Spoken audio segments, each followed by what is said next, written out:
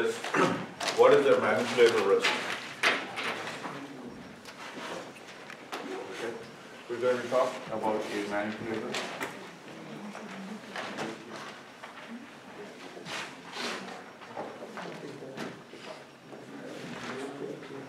Alright.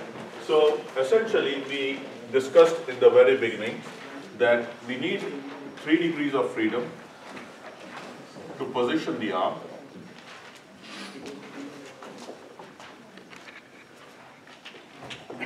Okay, we need 3 degrees to position the arm. So if you want to go to any particular location in space,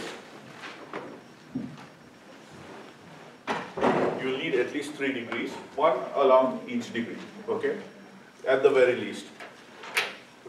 And we also have the orientation, 3 degrees of freedom to orient the arm.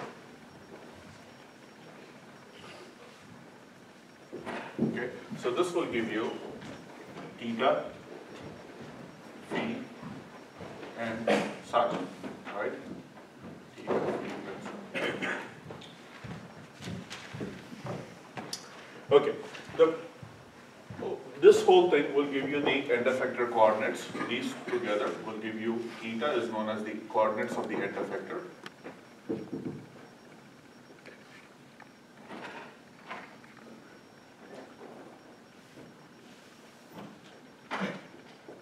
So which is x, y, z. Then you have phi, theta, and psi. Let's call it phi, theta, and psi. Alright, not theta, phi, and psi. We'll call it phi, which is the standard notation, phi, theta, and psi. So orientation and position. So what happens is whenever you have a manipulator like this,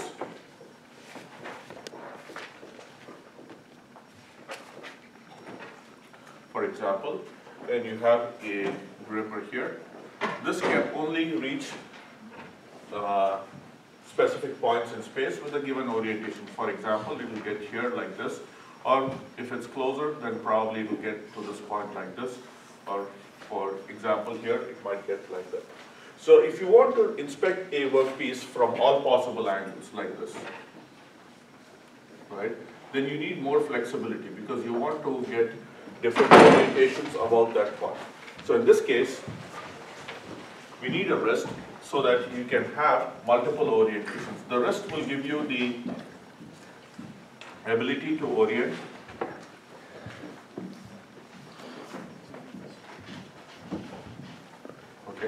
in space. Alright. So ideally it gives you more dexterity. In other words, you have more increased dexterity.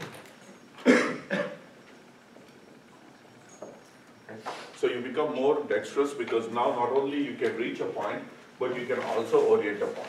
So what we will do here is, from here, we will add what is called a wrist. So let me call this as a wrist. Okay, let's say that you have a wrist here, and then once again you have your end effector. Once you have the wrist, what you can do is, from the wrist, you can orient this thing as you like. For example, from here, you can rotate it like that, because the wrist will give you more degrees of freedom. Okay, so now at this point, and this is in 3-dimensional space, so it could be like this or within the board and so on. So this not only positions the arm, it also orients the arm. So this is all possible orientations that you'll get. Okay, this is orientations in 3D space. Right? So now I'm not limited to just positioning the arm, but I'm able to move it around in space. Otherwise, I would have been fixed at this point. As opposed to this, if I did not have the wrist, then I would only be fixed like this. Right? That would be the only possible orientation. But if I add the wrist here, now I'm able to move this as I like. Usually what happens is to have a 3 degree of freedom at any point, because we want 3 orientation angles, I'll need 3 revolute joints. So this will be, the wrist will be a 3 degree of freedom wrist. So this is a 3 DOF wrist.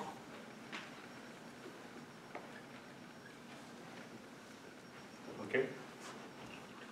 This is a 3 degree of freedom wrist so that you can reach any given orientation. Now, if you have a 3 degree of freedom wrist, how do you think the 3 axes of the wrist should be aligned? How do you think, if I have 3 joints, 3 degree of freedom means 3 joints, right? Either revolute or prismatic. So in this case, because I'm only rotating, all 3 are revolute joints, R, and R, right? They are all 3 revolute joints because you're only talking about rotations, you're not talking about displacement. Displacement is taken care of by the 3 previous links. The next 3 links will only orient the arm. So how should the 3 joints be aligned in this case? How would you expect them to be aligned?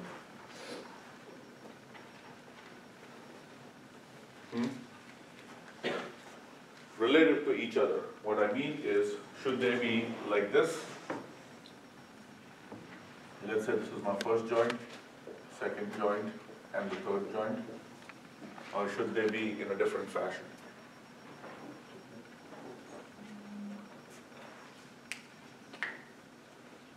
So if you align them like this, the axis of rotation for all of them is in the same line. It doesn't make sense to have 3 joints giving you a degree of freedom in the same direction, because all of them will give you a rotation like this, right?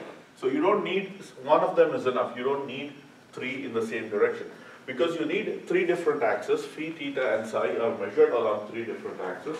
So if you have x, y, and z like this, let's say this is y, x, and z, for example. I need 1 degree of freedom about each of them. So I'll take a degree of freedom. I'll have a revolute axis like this, 1 like this, and 1 like this. So I'm able to rotate about all 3 axes. Okay, that is how a wrist is constructed, because you want 1 revolution, 1 rotation about this, ability to rotate about this, ability to rotate about here, and ability to rotate about here. Only then it will make it fully dexterous, because then you can rotate about any given axis and generate any given orientation. So the next question here is, if I have a wrist, how do I make it not generate any displacement? So for example, what I mean is, if I space them out like this, so one thing is agreed, that we'll have 3 mutually perpendicular revolute joints. So these are 3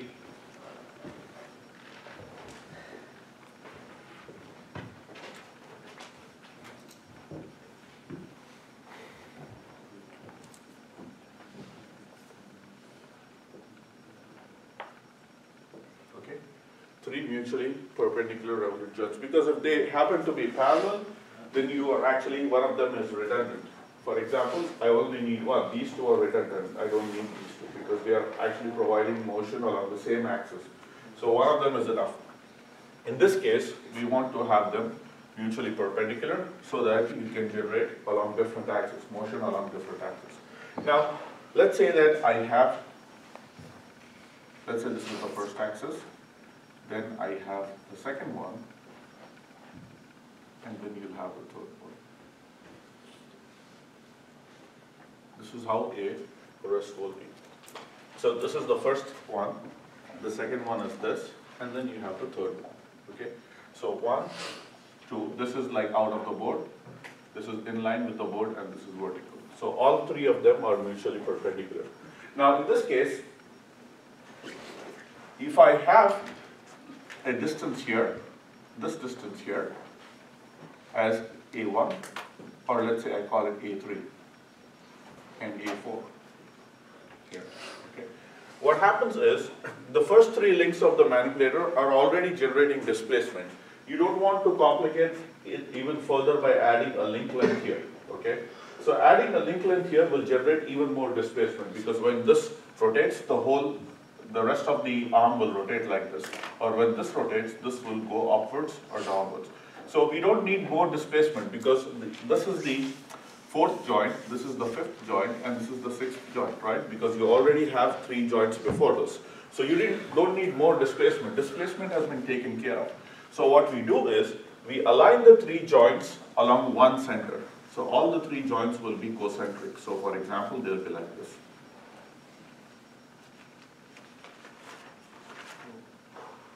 Okay, they'll be at one point. This is called the wrist center. WC, this is called the wrist center.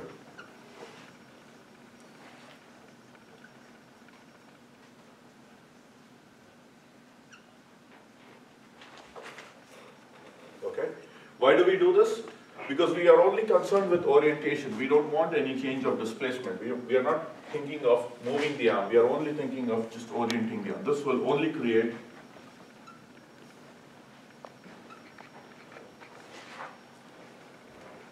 orientation. So there is no link length. This will be 0, this will be 0. Because these two will actually, all 3 of them will overlap at this point called WC. Okay, so this will move up here and this will move here. So you will have 3 axes of rotation. This is 1, this is 2, and this is 2. Okay, so you can rotate about this. This type of a wrist is known as a spherical wrist.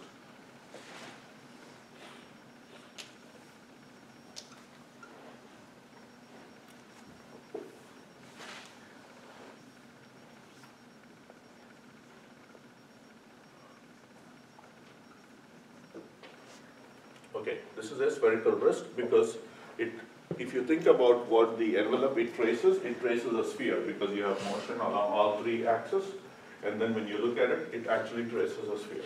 So this sphere will generate every given orientation. So if you take a point space and you think of a cloud, a spherical cloud around it, then this will actually trace a round sphere around it, which is why it's called a spherical wrist. So the workspace of this will be a sphere, a 3-dimensional sphere, which will trace every point possible. You can reach every point possible, and that's why it's called a spherical wrist. So most industrial manipulators have a spherical wrist. Okay? Most industrial manipulators will have 3 degrees of freedom.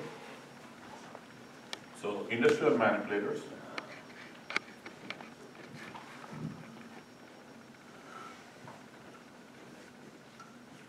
will have 6 degrees of freedom, 6 DOF, 3 for positioning,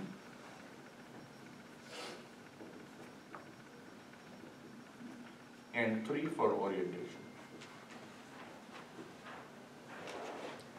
And these 3 form a spherical wrist.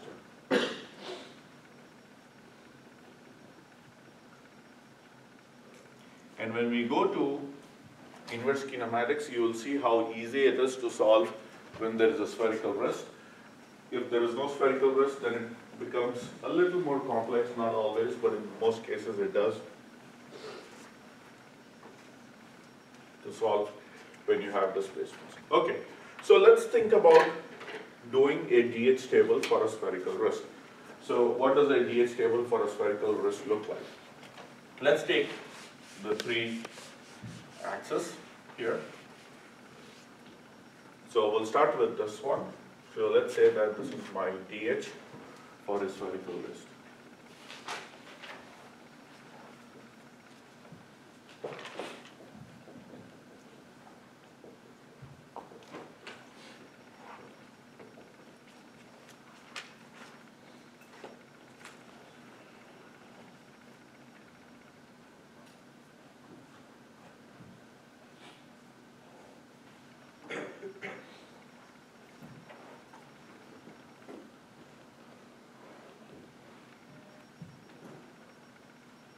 Alright, so let's say that, this is how it is. Let's say this is the wrist, this is the wrist center, WC, at this point. Okay, now what we'll try to do is we'll set up the axis. Now this is the 3rd joint. So 3rd joint, this will be D3 for the 3rd joint.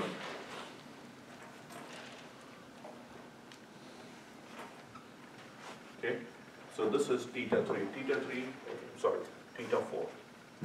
Z3 will be theta 4. So this is going to be theta 4. Professor, you have just mentioned that we don't need any displacement. So exactly. We won't measure the distance, but I'm drawing this so that you can see what it is. Actually, they are all overlapping. The only thing is I'm doing a line diagram so we can space out the axis. Okay? Otherwise, there is no room to do that. Okay? Theta 5 is measured like this. I just want to see the positive direction of the angle so we can set up the axis. I'm sorry, it's in the other direction.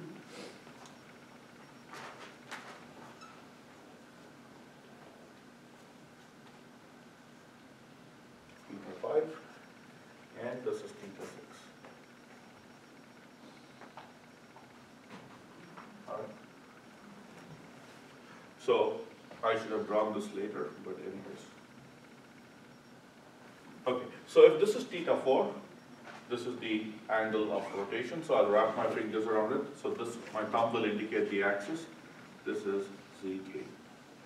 Okay, why am I not writing Z4 and Z3 for theta 4? because this is rest. No, because you start from 0. Okay, the first one is Z0, right? The first joint is Z0, and then there is always n plus 1 frames. We start from 0 and we end with nth frame. So there are n plus 1 frames. So in this case, if I wrap my fingers along this positive direction, my Z4 will be like this. Okay, this will be Z4 because that is the positive direction of rotation. Here, it's like this, so this is going to be Z5 for theta 6. And finally, I'll write Z6 like that. Okay, now try to pick the x-axis for this.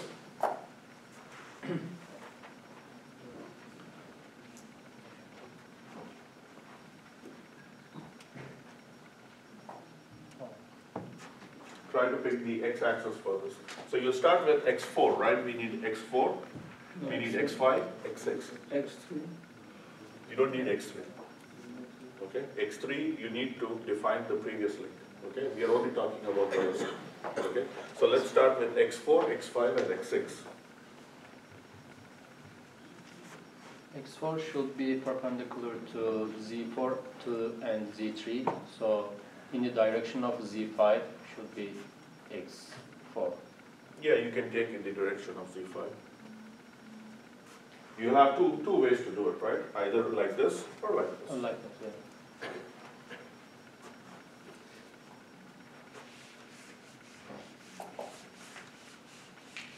And it should be at the intersection.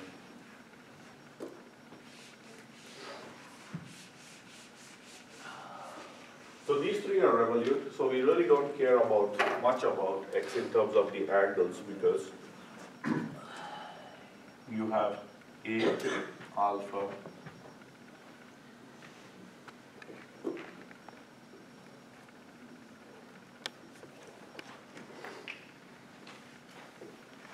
this is 4, 5, and 6.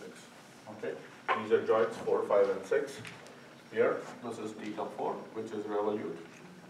Theta 5 is revolute, and theta 6 is revolute. Okay, all three are variable joints, so 4, 5, and 6 are revolute. The only thing that we need to figure out here, as you know, for most cases, A is 0 because the lengths are 0.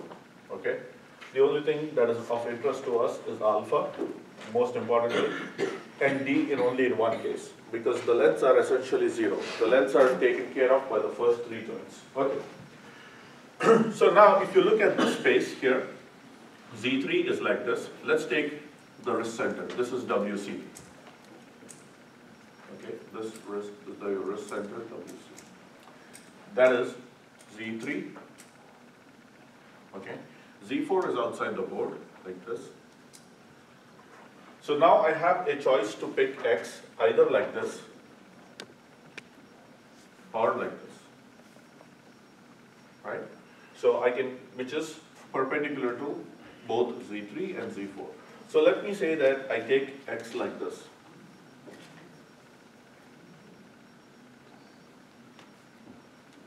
pick x4 like this. Let's go here. Now, if you go to the next one, at this point, you have WC. Z4 is like this. This is Z4. I can write WC here. Okay. Z5 is like so. Okay. Now, again, I have two choices. So I picked this one, right? Clearly, I picked this one. Here, I'll have two choices, which is I can take x4 like this, x5 like this, or x5 like this. Okay. Let's say I pick this one. All right. So I'll have x5.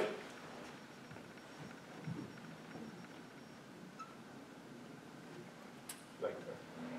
Okay. Then we have x6. x6, you'll obviously take it here.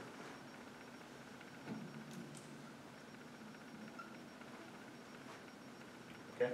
So if you look at the wrist center will be like this. This is WC. Okay.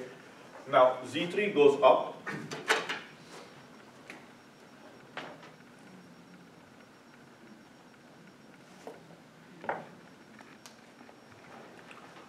This is Z3. Okay. Z4 is outside the board like this. Okay. Z5 is along this line here. This is WC. Here you have Z6. Okay. X, if you look at X4 is here, X5 is here. So this is X4. X5 will be like this, and this will be X6.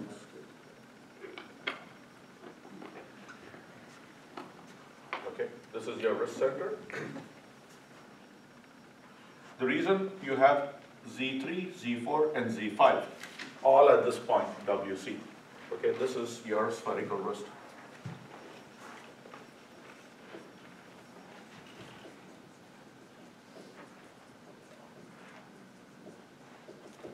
Okay, all three axes intersecting at one common point, the wrist center, and this is the end effector frame. This is O6. This WC will be nothing but O4, sorry, not theta 4, O3, O4, and O5. All the three origins will be here because each frame corresponds to, one frame corresponds to Z3, one frame corresponds to 4 and 5. These three are intersecting at one point. We call it WC, or the wrist center. This is your end effector frame. This distance, you can call it to be D6 between the two frames here. Okay. This distance, which is from this frame here all the way to here, we can call this to be D6. Because the final frame is not a part of this. The wrist has only three frames. Theta 3, theta 4, I'm sorry, O3, O4, and O5. Okay? All right. Using this, just write the table now. Using this, try to generate a table for this.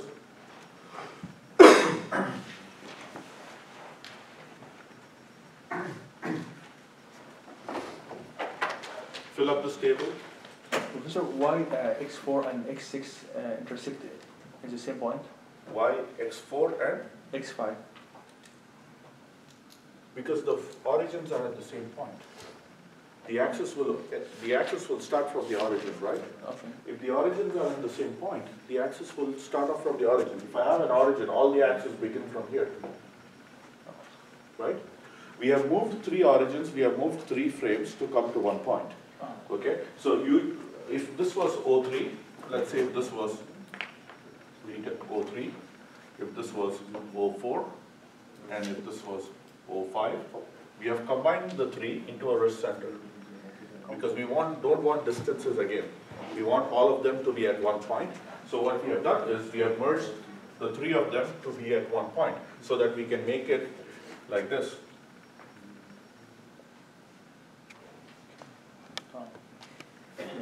Okay?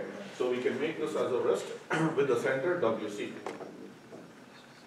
Alright? So That's why we have moved. So all your axes will come together like this. The final frame is separate. Okay? Let's try to write down what you have here.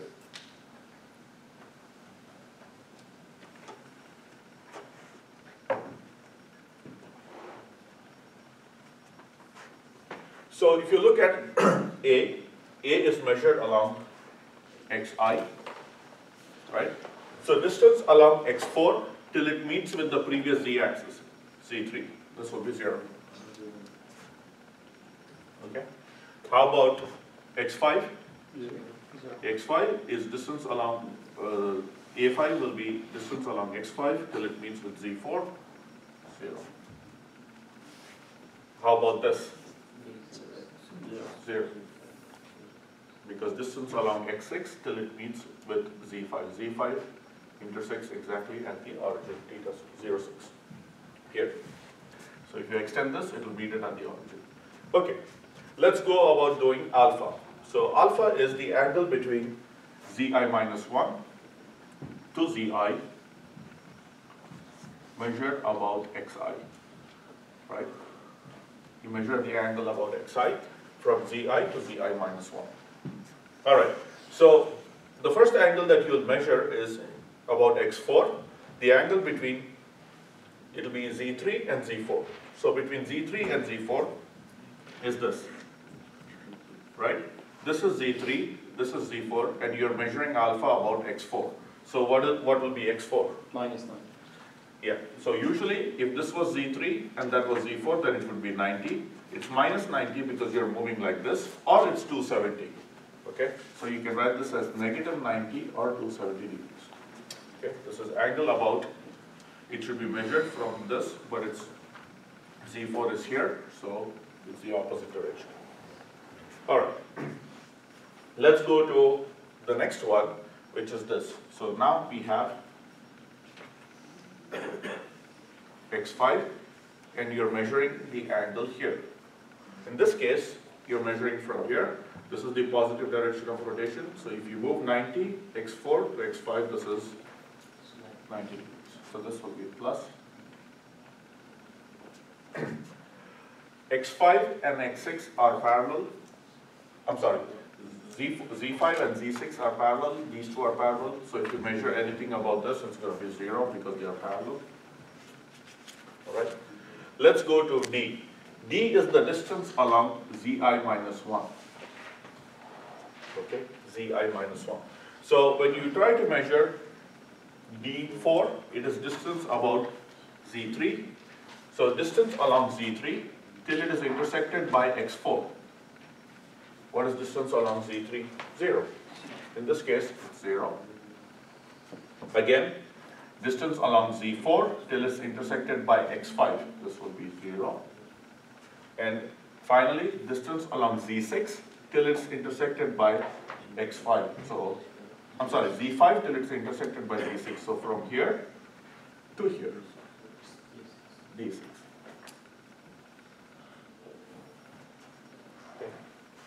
So distance along this. So this is the DH for a spherical wrist.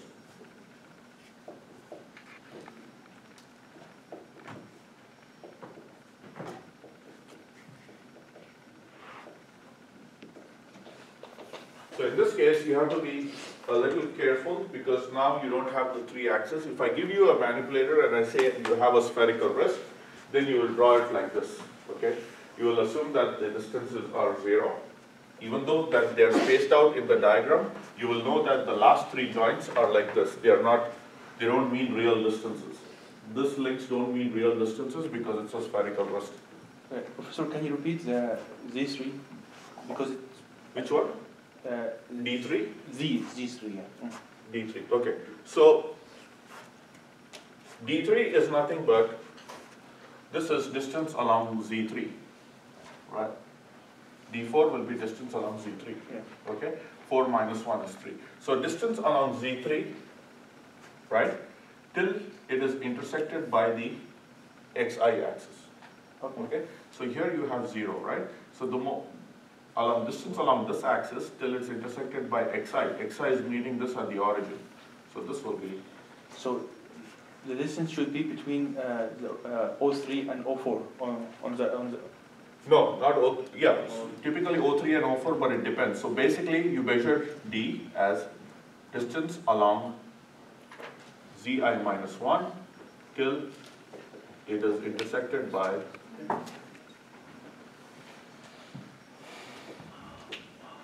Xi. Okay, so in this case, this will be Z3 intersected by X4. Okay, in the next case, this will be along Z4 intersected by X5. Okay, so Z4 intersected by X5. Here, it will be along Z5 intersected by X6. So Z5 is starting here, it goes all the way. Okay, like that. So previous Z-axis. All right. So this is what a DH table for a wrist will look like, and you can add this to a given configuration. So let's take a complete 6 degree of freedom manipulator instead of the wrist separately. If you have a total manipulator, let's look at what it amounts to. Any questions about this? If you want me to go over any particular part that you are not comfortable with, let me know.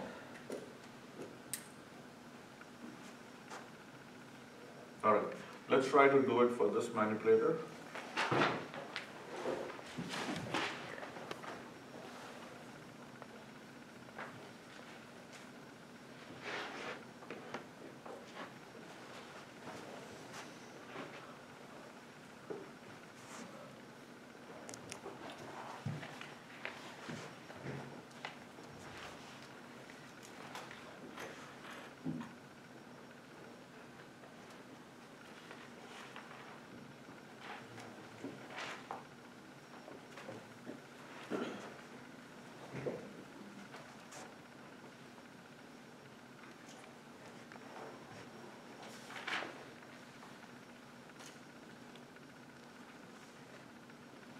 This is 6 degree of freedom manipulator. Here you have, this will be θ1.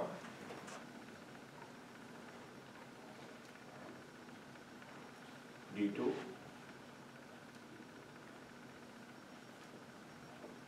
D3.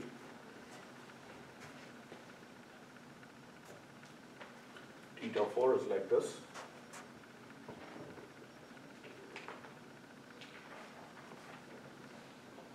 I think this is θ5, let me be sure. Yeah, and then this is θ6. I'm sorry.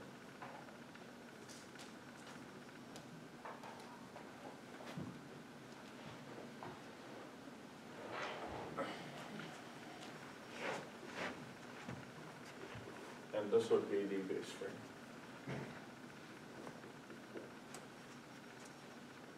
All right, so this is, these three will form the wrist. This is the wrist. Okay, so even though you have